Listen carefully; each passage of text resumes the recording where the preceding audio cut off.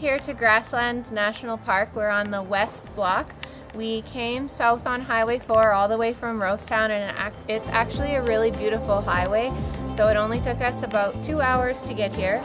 But it is after 5 o'clock, so the visitor center is already closed, but we have a campsite booked, so we are going to head there now.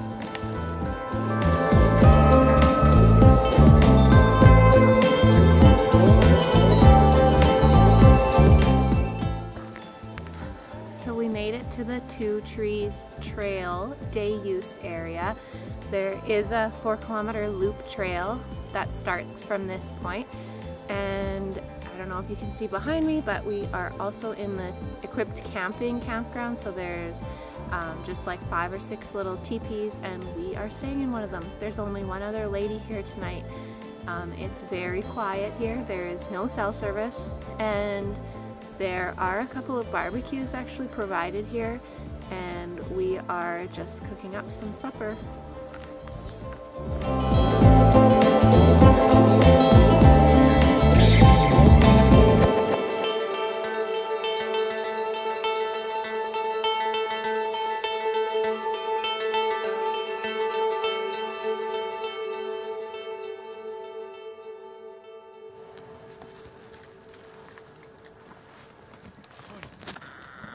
We spent the night in the teepee. Not exactly a very restful night, but a cool experience, I guess you could say. Oh, and I need to show this. This is another thing that I kept thinking about every time I kind of was about to maybe fall asleep, was rattlesnake, because Grassland is rattlesnake country, and look at how much room there actually is between the ground and the teepee. That's a lot of space. Here's a little look around.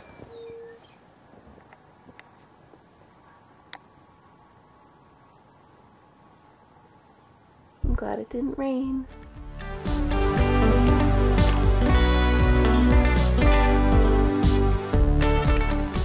There wasn't too much that we wanted to do in that area of Grasslands National Park, so we got up early and hit the road heading down towards Montana.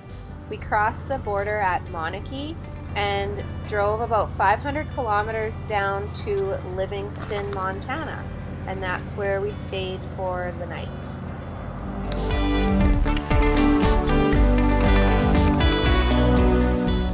We got to Livingston in the late afternoon, and we did a bit of touring around to check out all their cool buildings, but our campground was about 10 miles out of town, so after getting some groceries, we hit the road to head out and check out where we would be staying for the night. So we just made it to our KOA campground. We rented this cabin here. I will show it to you. This might look familiar. We stayed in a few similar places to this last summer on our bike trip. And it's so easy because it has the bed. All we had to do was come in, dump our sleeping bags off. And if you're traveling with more than 2, there's also bunk beds. So Travis just got the fire going. And I am over here making up some kebabs. So we have some chorizo sausage and tomatoes. And then on another skewer, we are going to do just some white onion and yellow pepper. And we're going to have them together on a baguette bread with chimichurri steak sauce. So this is a first campfire kebab supper for us.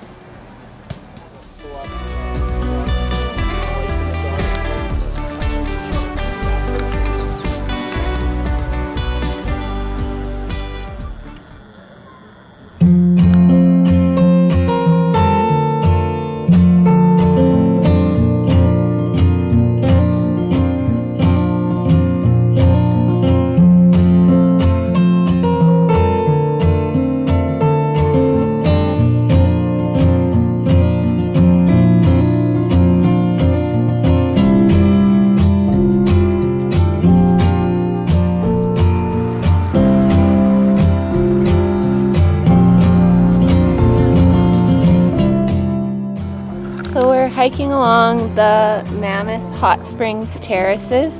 It's all boardwalk. There's boardwalk paths kind of crisscrossing all along.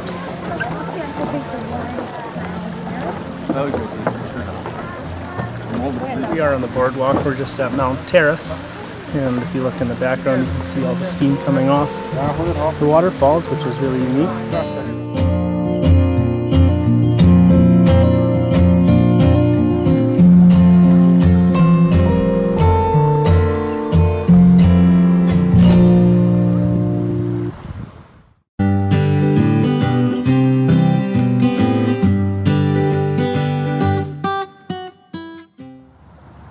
Just after Travis did a quick repair on some clutch problems that he was having, we got back on the road and were driving through Lamar Valley when the engine light came on my bike, and it has done this in the past and we haven't really been able to solve the problem yet. So Travis actually had to drive back to that gas station and get oil for my bike while I waited at the side of the road. Once both of our bikes were back into good enough condition, we continued through Lamar Valley on to Cook City. We had lunch in Cook City and then set off along the Beartooth Highway. The Beartooth Highway is a 68-mile travel corridor between Cook City, Montana and Red Lodge, Montana. In between those two towns, the road rises up to 10,947 feet at what is called Beartooth Pass in Wyoming. This highway has been named one of the most beautiful scenic drives in all of America. While it certainly was a beautiful drive, we didn't get to stop and enjoy it much as Travis was still having trouble with his bike, so we just quickly continued on to Cody, Montana, which is where we set up camp for the night.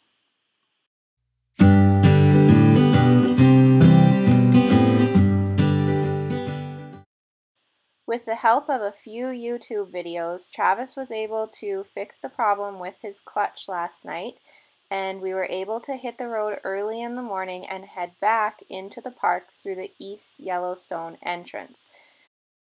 This little bit of highway between Cody and the East Yellowstone is also named one of America's most beautiful drives, and it definitely lived up to that name. It was such a nice morning driving into the park with this beautiful scenery.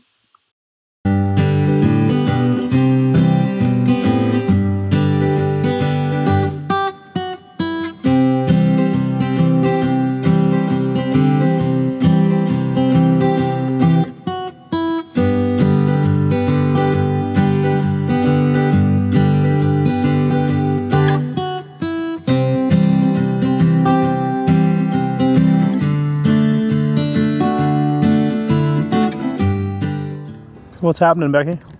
Lunchtime. We're at the Fishing Bridge Visitor Center in the picnic area. Just mixed up some taco salad. And we're gonna have lunch and hopefully not see any bears.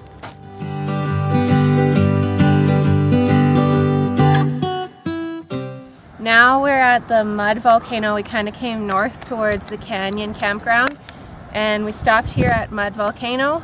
There's lots of buffalo along the road, and you can see one guy just down the hill here.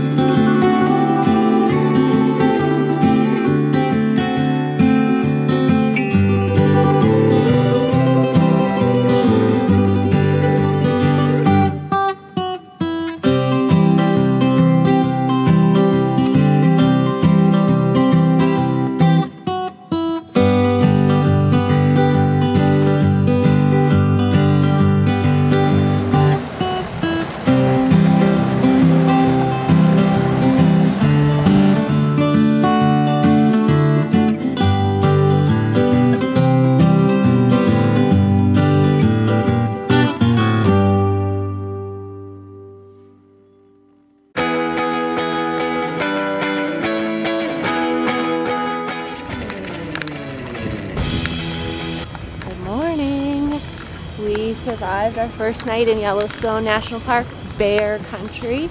We only had a little moment of 2 hours of wakiness. being awake, being so sure that I could hear something when really there was nothing. So we just drove to Tom's Point, Uncle Tom's Point, I think, on the south rim of the Yellowstone Grand Canyon. And we were told that if you're here between 9 and 9:15 in the summer days, that you will see the rainbow. So it's not a very clear day, but we will see.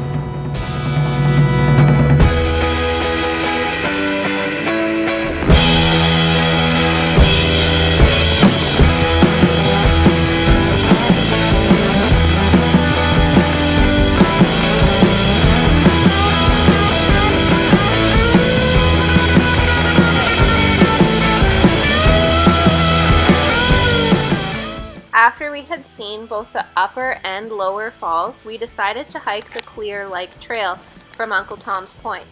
The trail is just over 2 miles, but in those 2 miles you go through large rolling meadows, forested areas, you see Clear Lake and Lily Pad Lake, and also just areas of hydrothermal activity.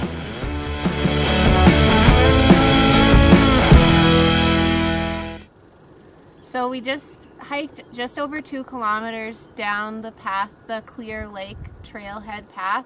We parked at the Uncle Tom's Viewpoint parking lot and just walked across the road, and we walked past Clear Lake already, and this one is called Lily Pad Lake, which you can see why it is called that. It's beautiful.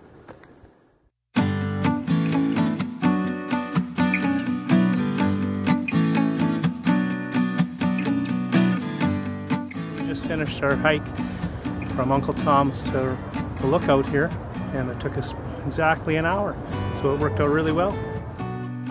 We spent the next couple of hours on the North Rim Drive, stopping at all 3 of the big pullouts: Lookout Point, Grand View, and Inspiration Point. The views from this side of the canyon were absolutely stunning, and even though you couldn't see the waterfalls that well, just looking down into the canyon and at the river itself was well worth the drive along the North Rim.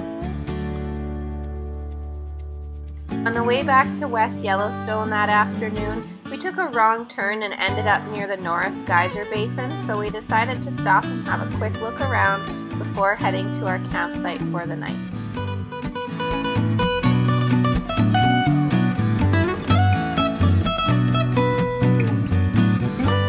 Ernie's Bakery and Deli in West Yellowstone became highly recommended, so we were there by 7 a.m. when it opened. We had breakfast and then got a lunch to go to have later while we were in the park. We arrived to the Old Faithful area just before 9 a.m.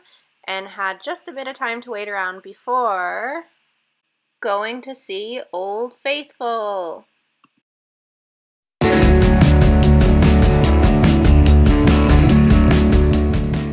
Seeing Old Faithful is definitely a bucket list item for Travis, and I have to admit that watching it with what felt like thousands of people super excited to see it erupt was pretty cool.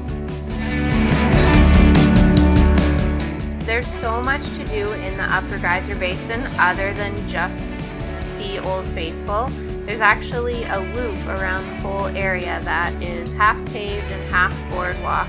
It's 3 miles in total, and you can also add in a small hike up to Observation Point, which has really cool views of the geyser basin.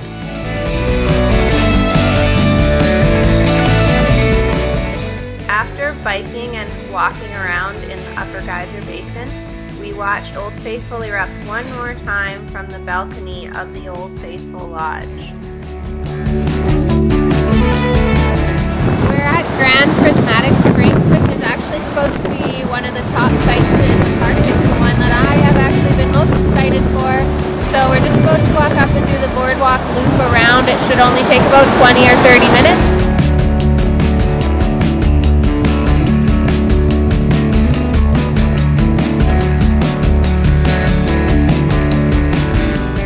After walking along the boardwalk at Grand Prismatic, we wanted to get a better view of the hot spring. We drove just up the road to the next pullout and biked up the Fairy Falls Trail and then hiked to the Grand Prismatic Overlook. We were rewarded with the most beautiful view of Grand Prismatic.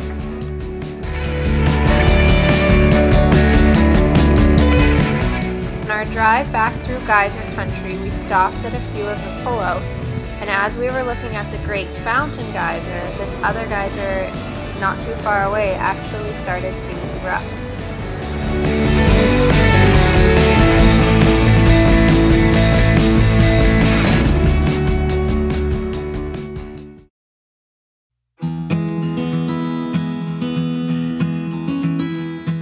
Even though it added on quite a bit of time to our travel that day, we weren't quite ready to say goodbye to Yellowstone, so we decided to drive back out through the park. We drove from Norris to Mammoth, stopping at the Artist Paint Pots to take in one more area of hydrothermal activity. Artist Paint Pots is a small but lovely thermal area with a 1-mile loop trail that goes to colorful hot springs and 2 large mud pots.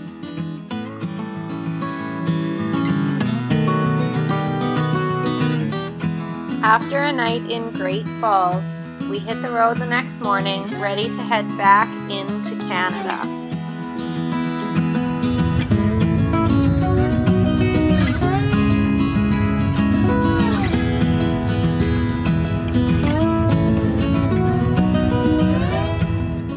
Even though it was a little bit out of our way, we were heading to Waterton Lakes National Park to camp for a night because it is just one of our very favorite places. Driving back into Waterton every time, I can't really get over or explain the feeling of excitement at being back in this gorgeous spot.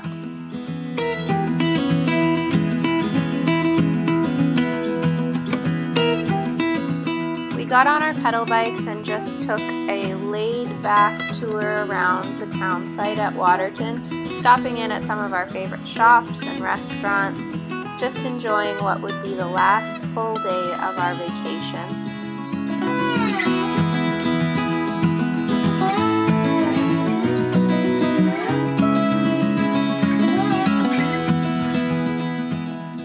So we made it. We're back in Saskatchewan. We just stopped at a roadside pullout kind of along the highway by Cypress Interprovincial Park, and we're just resting for a bit. It is super hot, like 29 degrees maybe. We've gone 350 kilometers probably today from Waterton to here.